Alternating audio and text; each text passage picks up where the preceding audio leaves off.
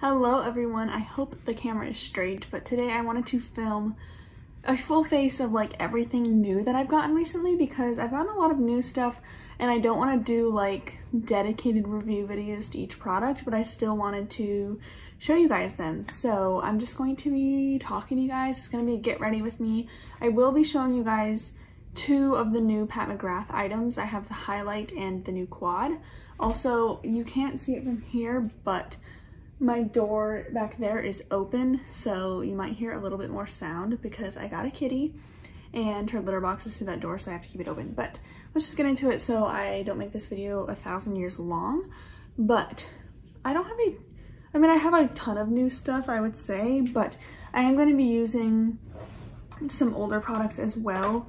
I'm just probably going to title it like full face of newer makeup because I want to talk to you guys about the new stuff, but I will be using some of my old favorites and just kind of showing you my current base product routine. So I'm going to start with the Supergoop Unseen Sunscreen.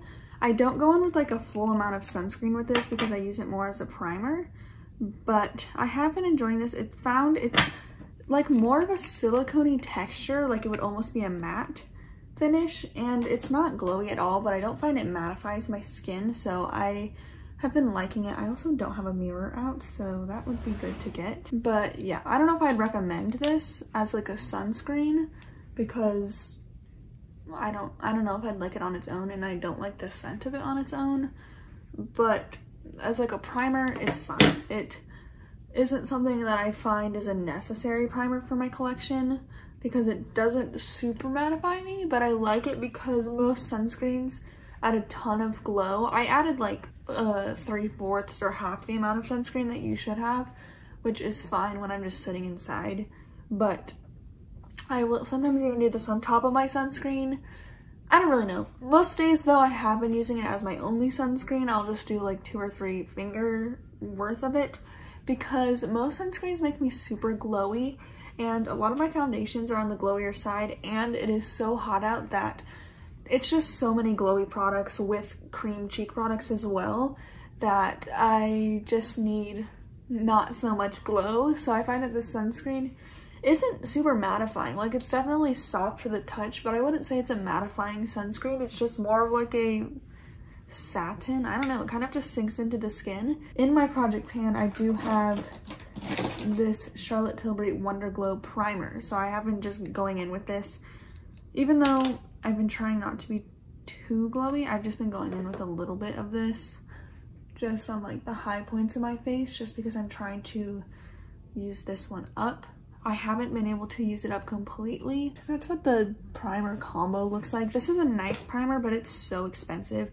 I think it's like a thinner version of the Glow Lust, but it does have like shimmers in it, which I don't like because I noticed that when I'm done with my whole makeup routine, I can see little shimmers, which is fine. It's not like a glitter, but it's not like a skincare glow. It's definitely like more of a shimmery glow, so I don't love this. This little tiny bottle is like 25 bucks. Okay, and then next, I'm going in with obviously the Fenty Beauty Eavesdrops. I don't think I've touched another foundation. Well, that's a lie. I have used another foundation only because I put it in my Shop My Stash, but this foundation is so good, and recently I've been using it with my fingers, which I don't love because I have to go wash my hands after.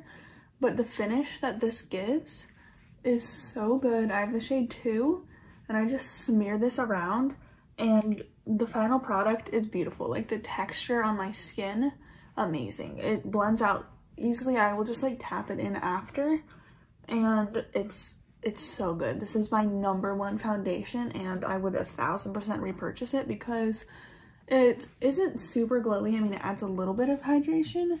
I also didn't apply it too much, but it's also not super mattifying. It's not as finicky as like the Kosas wet, not the wet lip oil, the Kosas face oil, tinted face oil, I think it's called. So I really, really like it. Okay, I just put a camera, or not a camera, I put a mirror right under the camera so I can actually see, but I'm gonna go in with a little bit more on this cheek, and then I really didn't put any on my forehead, but it's not like a ton of coverage.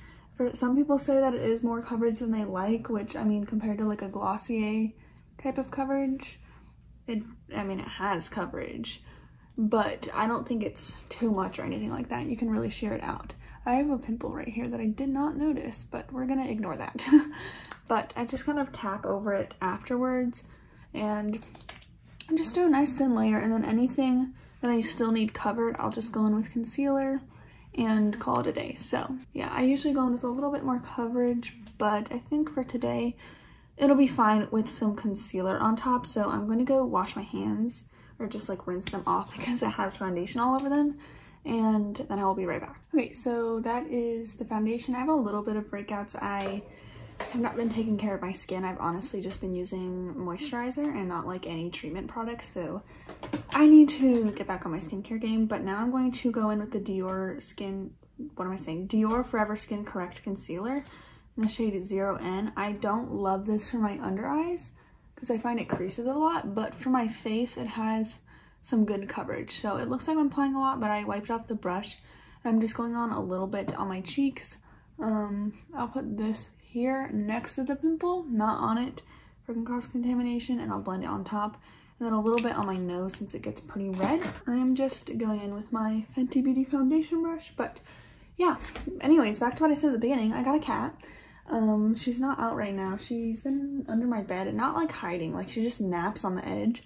And she's still getting adjusted, so like she'll walk around a lot, and if you go up to her, sometimes she'll like back away from you, but then like the moment you pick her up, she'll cuddle you. So she's a really friendly cat. She's just still getting used to the environment. She's 7 months old, so not a kitten, but still not fully grown. Not named yet. I have 2 names as of right now that I'm going in between.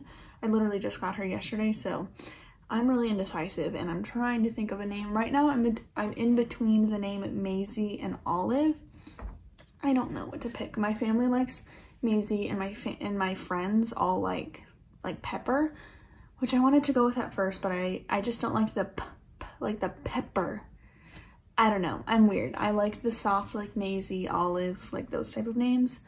So that's what I'm in between right now. Don't tell me that you don't like the names because it'll hurt my feelings, but if you have a preference, you can tell me. She's really sweet. I'm sure she'll make an appearance sometime. She's a great cat, and I will be sure to show you before the video is over. But going with my Charlotte Tilbury concealer, the corrector, I don't know. It's the under eye corrector in the shade 1 Fair, and I just take that on my finger and pop that under my eye. I haven't been liking a lot of concealer on my under eye because I find it doesn't look good, because the contrast of like a super high coverage or bright under eye next to a colored blush, it's just like stark versus color, and it just doesn't look that good, and it just creases or makes me look dry or looks heavy, and I just think it looks a lot more skin-like with just a corrector. I want to try the Fenty under eye corrector, but I've heard mixed things. Some people say it doesn't give them any coverage at all, and others, like the reviews on Sephora, are pretty good. So I'm gonna watch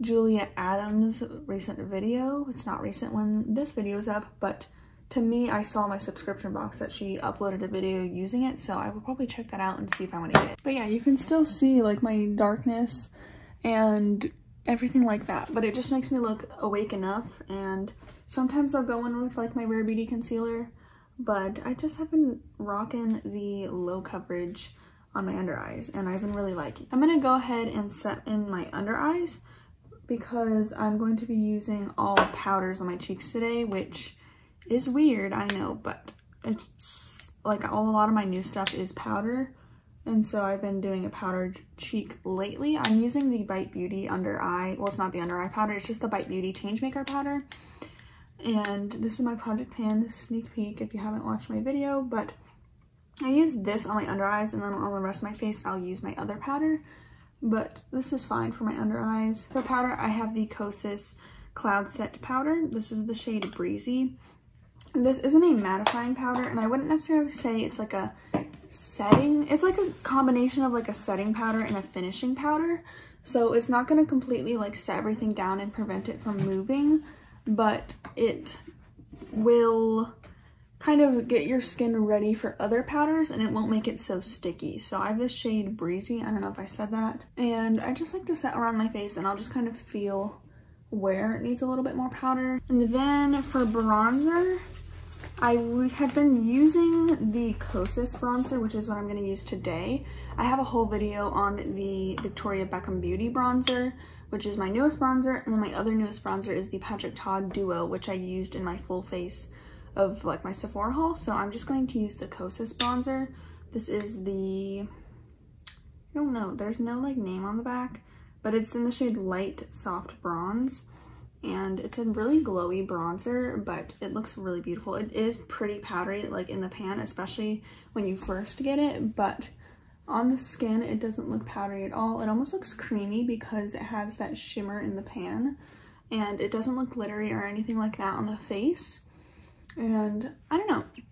I decluttered this originally because it looked like it had a mold in it, and then Kosas did replace it because it hasn't hit the expiry, so they just replaced it with a new one. And then I've been trying it out recently, and I'm just falling back in love with it because I haven't used this in a hot second, and I think the glow that it gives is really nice for summer, but it still works great for the winter because it's a really light color. I have a few new blushes. I have 3 but 2 formulas. The first one is the Say Beauty Dew Blush in the color Rosy. I love this blush. It comes in like a doe foot applicator, and I will just wipe it off on the edges a little bit and then dot it on my face and blend it out with my fingers. The color is amazing. It blends out so easily, and I just love the way I look in this blush. But I think the more popular one that you guys are going to want to see is the Bare Minerals bronzer. On my Instagram stories, I showed that I was wearing the shade Kiss of Pink the other day, which is a really nice, just like warm pink shade. I will note that it's pretty powdery in the pan, at least when I use a stippling brush, like it kicks up a lot, but on the face it doesn't look powdery at all. And with this brush it's not too pigmented, but I have the shade Kiss of Rose that I'm going to try today. I haven't used this one yet, and this one I think is one of the most popular ones, but I'm nervous that it's going to be a little bit deep. It looks a little bit more metallic-y in the pan, but I'm gonna try it. This is Sadie Kate's favorite. This is the shade Kiss of Rose, and then I'm going in with the Eco Tools. It's like, it says just bronze here, but it's like the stipple light powder brush. I don't really know. It's hard to find because it's like all sold out, but I'm gonna try this. I'm just gonna dip in a little bit. This doesn't pick up a ton of powder on here. Okay, yeah, that doesn't pick up a ton. So I think that's kind of the way to go with this deep shade, because if I was using a fluffy brush, it would pick up a ton.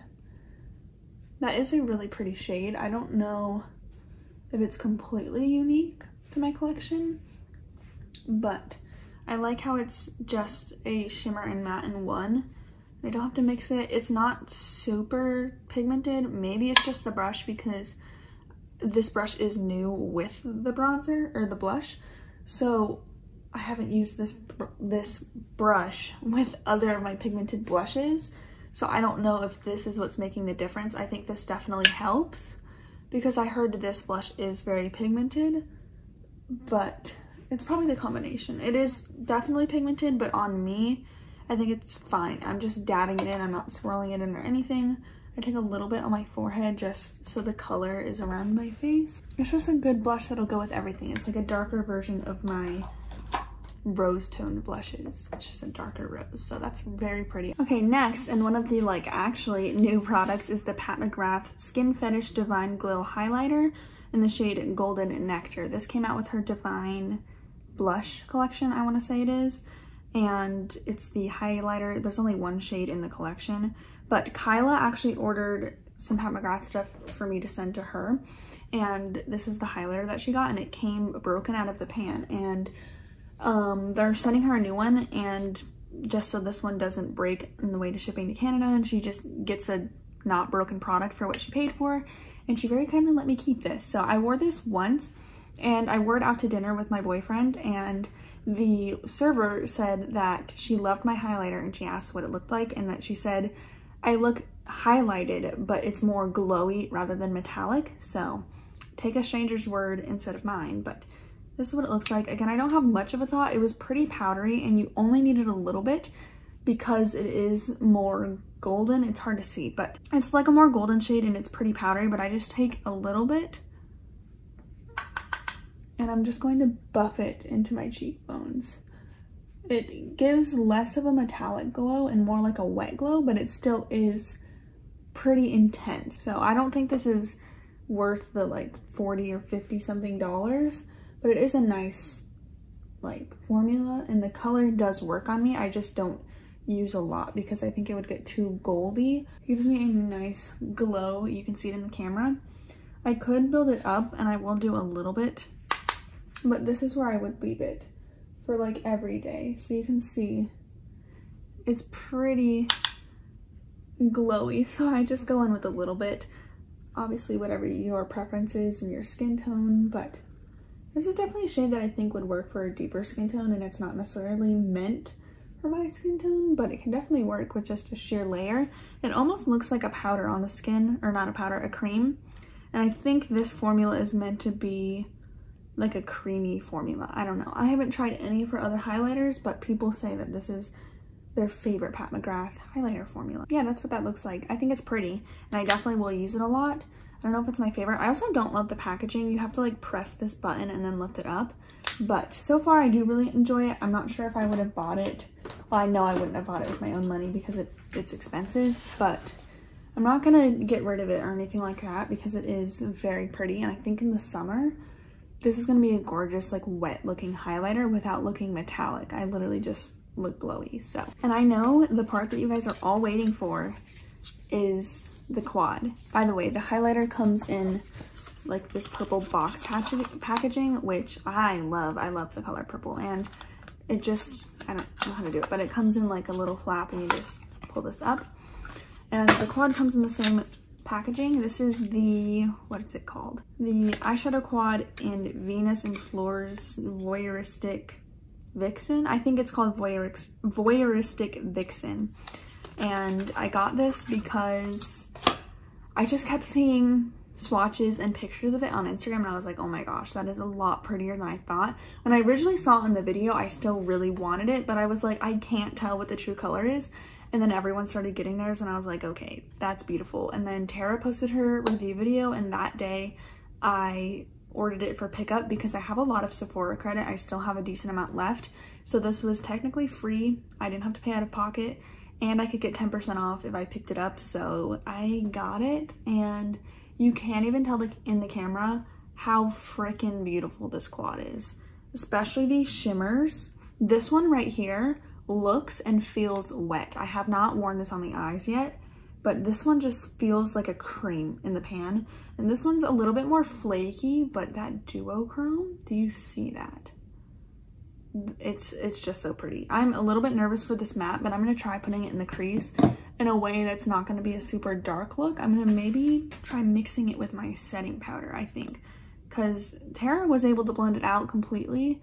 I'm just a little bit nervous, but I'm just using my Fenty Beauty eye primer. Nobody talks about eye primers anymore, but literally this is one of the best makeup products in my collection. I am gonna set it with setting powder just so that way I can easily blend out that dark matte without anything sticking. I don't want any restrictions in making this as seamless of a blend as possible because I am a little bit nervous. Okay, I can't find another brush. I'm just gonna use my under eye setting brush and just set that with powder just to make things a little bit smoother. The Fenty eye primer isn't sticky, but it can make the shadow like stick to where you place it.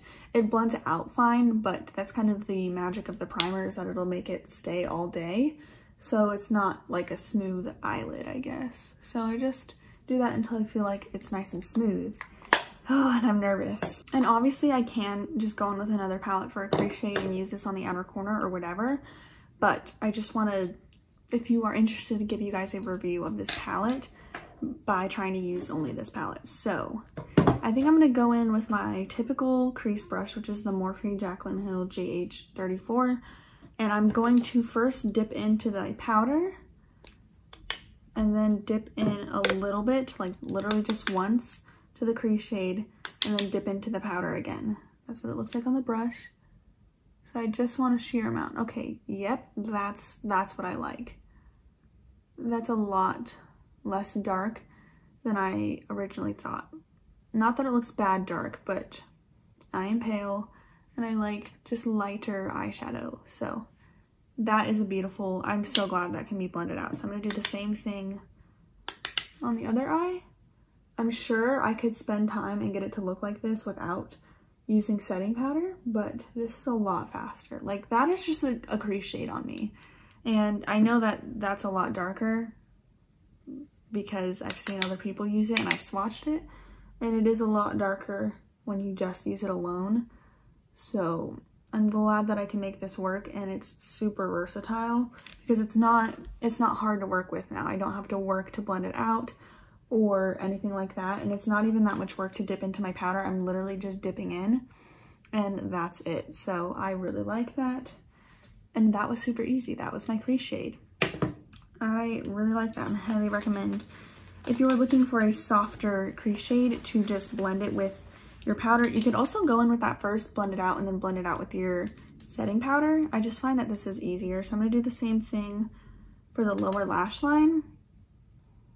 I'm gonna just put that under there. A really pretty rose color. I feel like this is kind of like that Charlotte Tilbury Fire and Rose quad that came out recently but is no longer available, but it's like a more glittery glam version. I never thought I would be really interested in these like dark maroon rose matte colors, but it does look very pretty when it's sheared out because it's the same color. This is just a translucent powder. So I'm gonna do the same but maybe a little bit more pigment and go on my outer corner, but it's still mixed with my setting powder just so it's not so glam. And yeah, that's a little bit more pigmented, but still really easy to blend out. When I swatched this, it felt like butter. It was so creamy. And I have her other palettes, but that matte is incredibly creamy. I have not felt an eyeshadow like this quad, so I love it. I am a lover of Pat McGrath, but I think I like her quads more because I find sometimes with the big palettes, it's such like an artist palette that it's hard for me to see looks and combine different undertones of colors. And sometimes I just get a little bit lost in finding an everyday look with them.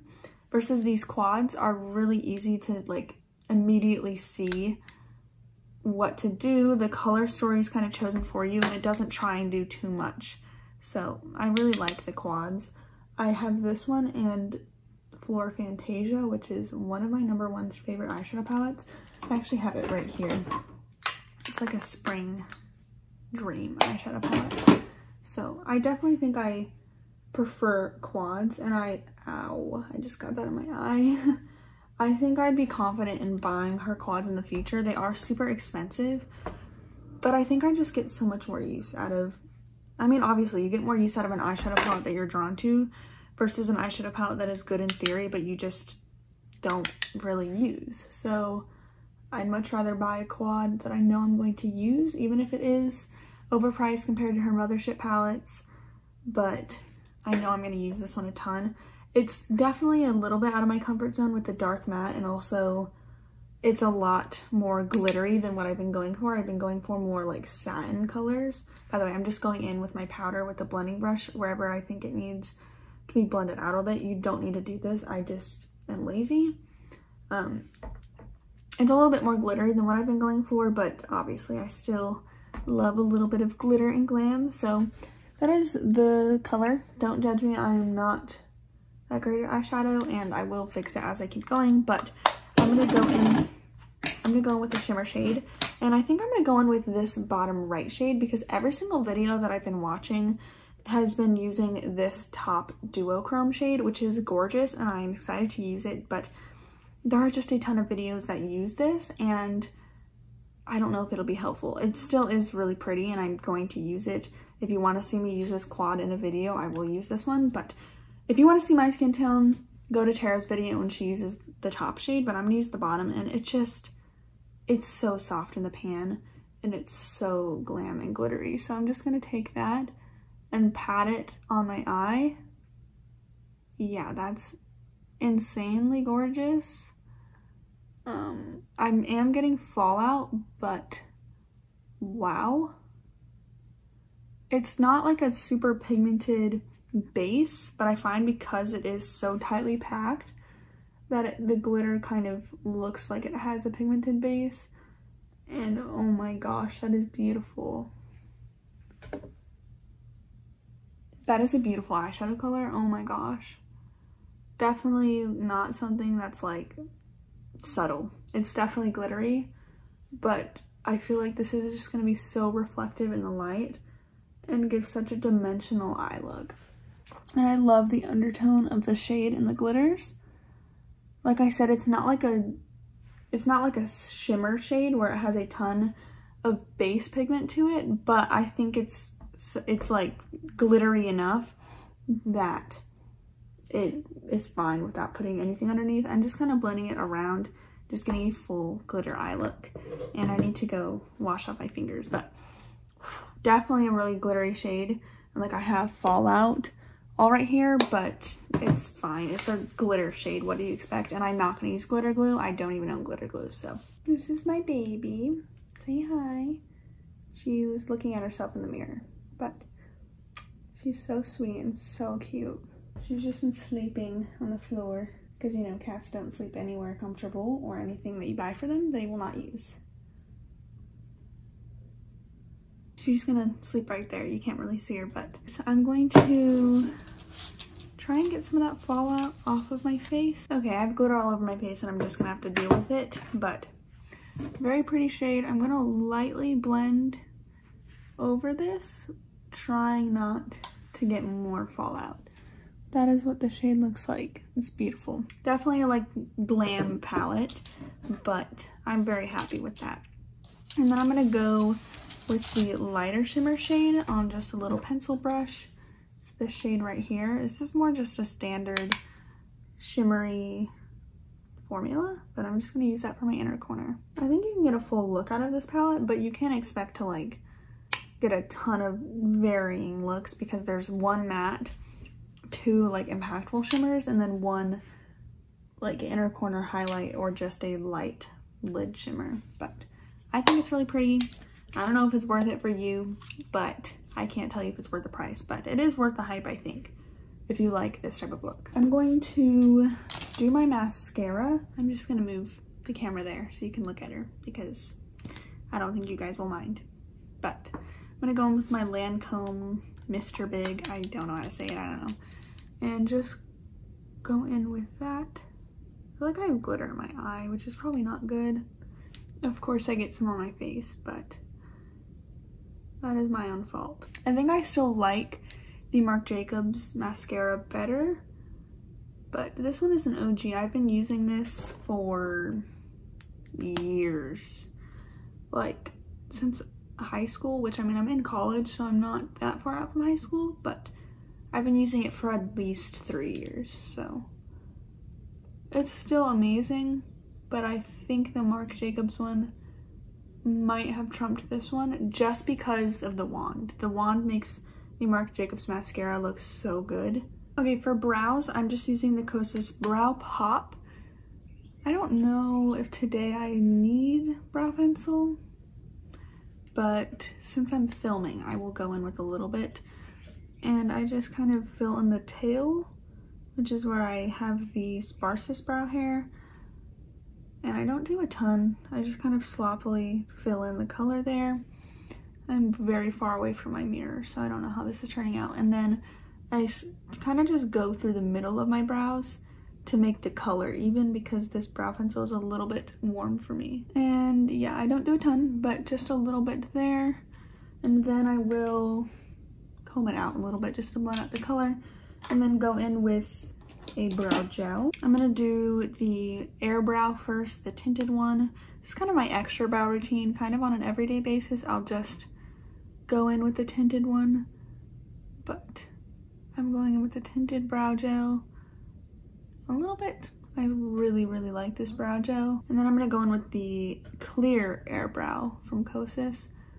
Again, not necessarily the tinted one has hold. I just like to add a little bit of a stronger hold with the clear one. I don't know, it's not necessarily at all. And then let's go in with a lip product. I'm gonna go with my classic Glossier Ultra Lip in Villa. It's not classic, I just got this, but I've been wearing this one every day I do my makeup. I have a whole swatch video using these, and I don't know if this is the best shade for me with this eye look, but I really like that shade. And that is the look. So I will take my hair down. It's gonna look a little bit weird since it's been in a headband, but that is everything new, mainly the Pat McGrath stuff, but also showing you guys a few other things. I can do this look pretty quickly nowadays because I've just figured out how I like to do my makeup. I usually like to do more creams than what is here just for my skin texture and just looking good throughout the day. I find that creams look less makeup-y, but I have been really liking the Kosas bronzer, and then I got new powder stuff, so it's what I've been wearing. I hope this was helpful to you guys if you're looking at any of these products, and if not, we just got to sit down and chat. You got to meet my new kitty. And yeah, so that is all for this video. Let me know if you want to see any of these other products, like if you have questions about them or anything, just leave the question down below and I'd be happy to help if I can. But I hope you guys enjoyed this video, and I will see you in my next one. Bye.